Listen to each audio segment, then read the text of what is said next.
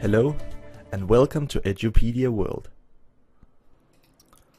So now we want to take a look at how we can do a multipass render where Cinema 4D does more of the work for us. So we want to just I deleted all the pictures from the last render and I want to render it again because I'm going to change some settings, but the last render was very slow, therefore I'll change the sampling quality to just low.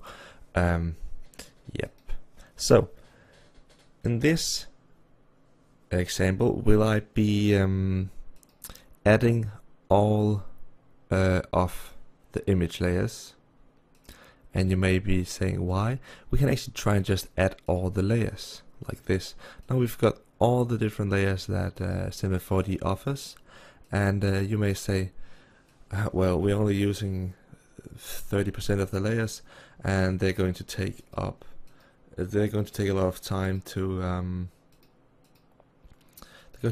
of time to composite together. But since we're going to be doing this in a different way, we can actually get Cinema 4D to composite it all together for us. A thing to keep in mind is that every time you add a layer, you're going to add more, your render is going to take up more space. So if we go into the Save tab, you can see I'm saving this as a TIFF, and a TIFF is uncompressed. That means it's going to take up an image that's going to be just like pure black. Is going to take up just as much space as the whole, like the saved image up here. So therefore I'm going to change this to something like PNG instead, and that means if I've got a completely black image, it's going to take up less space than an image with actual color on it. So right now you can see I've got the same destination folders. The only thing I've changed is that I've changed the format to PNG. And the thing we want to try this time is using a compositing file. So using a compositing file, you can actually get Cinema 4D to do all of this, all the blending by itself, or they can do it for you, and you can also make it export 3D data. So you can do this after you have done the render, and this is the way I prefer to do it. So let's first of all close this and just render the picture. So right now you can see the picture is being rendered, and since I've got the low sampling quality enabled, it's going to be very quick. If I enable the picture, you can see this is what I've got, and within a few minutes it's going to be done. So I will let this render out, and I think I may not even have to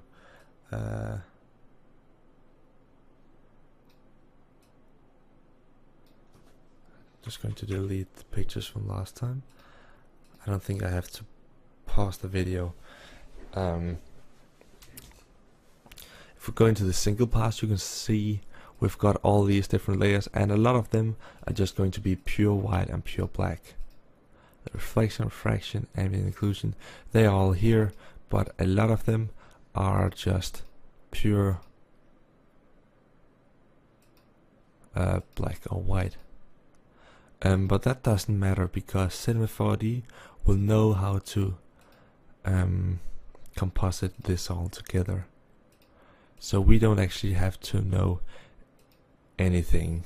It seems a little bit weird, but we actually don't need to know how to do any of this, because Cinema 4D is an extremely smart piece of software. So you can see 1 minute and 40 seconds in, we're almost done with the render, and I'll just let this finish up.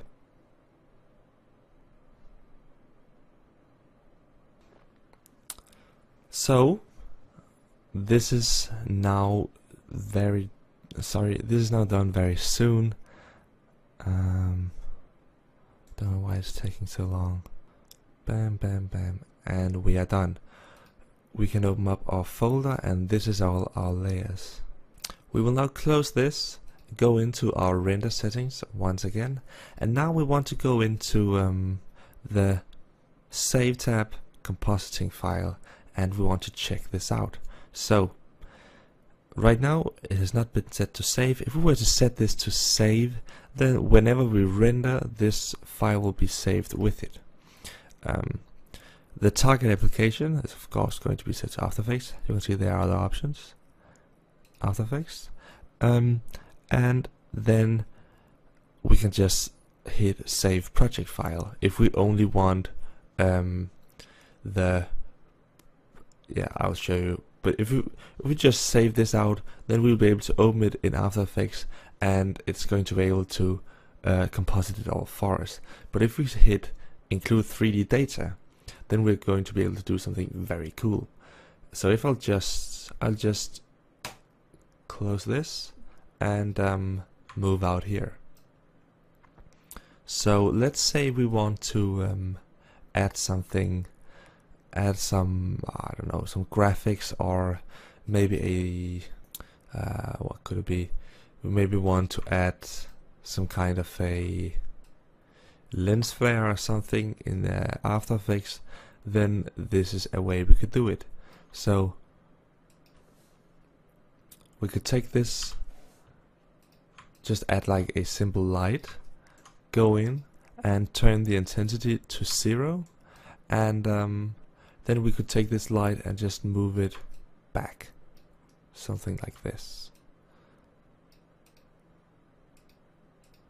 Look through our camera once again and fine tune the position. So let's say we want our flare to be right here, then that's going to be alright. So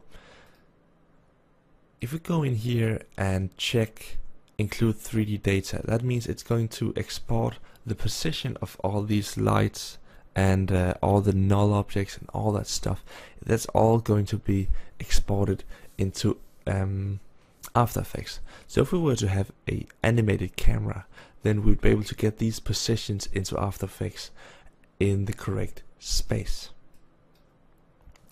Alright, so we will just hit Save Project File, and I'll browse to the location where I've got this all saved. And New York Scene.aec, that's what it's called, .aec. After Effects compositing file, I'm pretty sure. And just hit save, and then it's going to save it. And if you have a long animation, that it's going to be saving it for maybe half an hour if it's very long, and if you have a lot of information. But this time was very quick.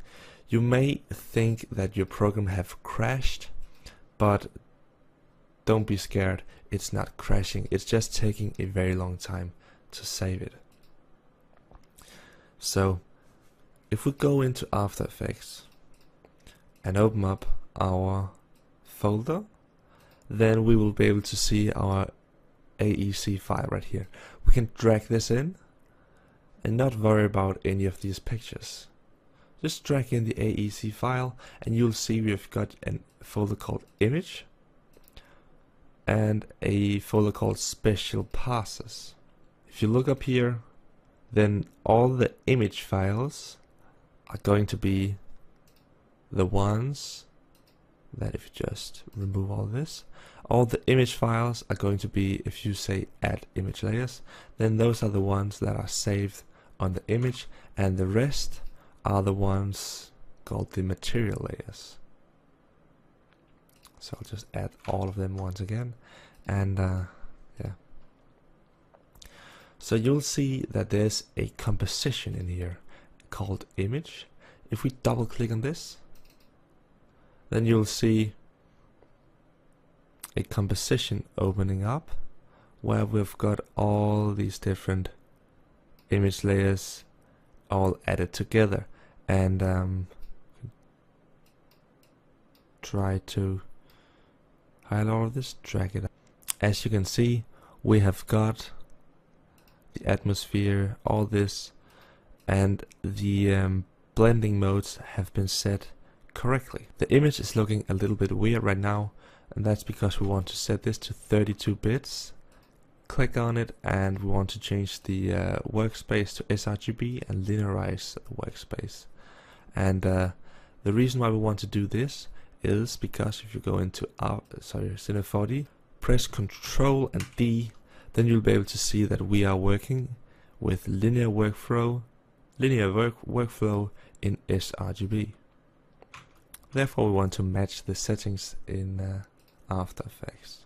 We've now got an image that looks like the one rendered in Cinema 4D.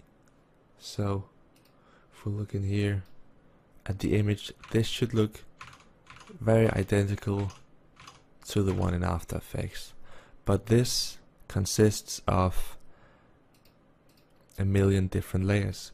So right now you can see the atmosphere is not being used, so we can just start deleting the layers that aren't being used. And this is a pretty good way of doing it, in my opinion, because you don't really have to think and you don't miss any of the channels. So you can see how all these channels are being used, but let's say you forgot to render out the ambient occlusion. That means your picture would be looking like this instead of this. And in order to get this effect, you would have to re-render everything, and that's not what we want. You can see Cinema 4D also included the light that we placed in the scene. For some reason, Cinema 4D is not showing this large tower that is right here. I actually don't know why it's not being shown, because it's definitely there in the render options. The level of detail has been set to high. I don't know why it's not being shown. Maybe I don't know actually. It's a very long time since I made this, and I don't know why this tower shows up when I render right here. In this position, yeah, for some reason there's a tower there. Let me just see if there's something over here. No, there's not. That is pretty strange, but it should still prove my point. You're able to take a light position and add it into your render like this. And what you could do with this would be something like creating a solid called maybe optical flares, and you could just get this optical flare and make it track the lights.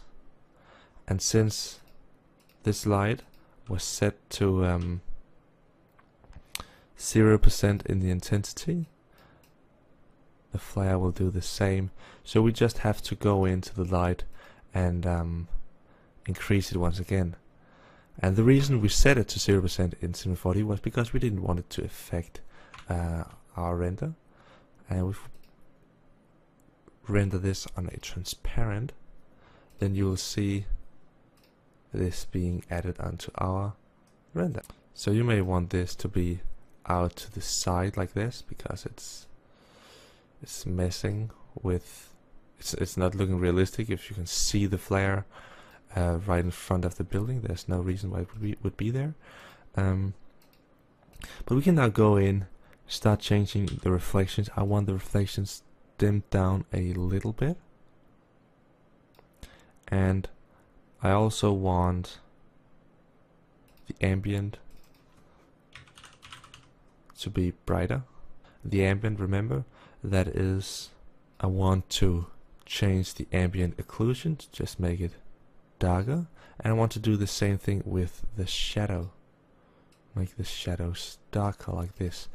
And right now this is looking pretty decent in my opinion, and I don't have to re-render anything. If this was the animation that I've talked about a few times, I would have had to re-render this at least a few times, and that could be taking that could make this 1 or 2 days longer to make.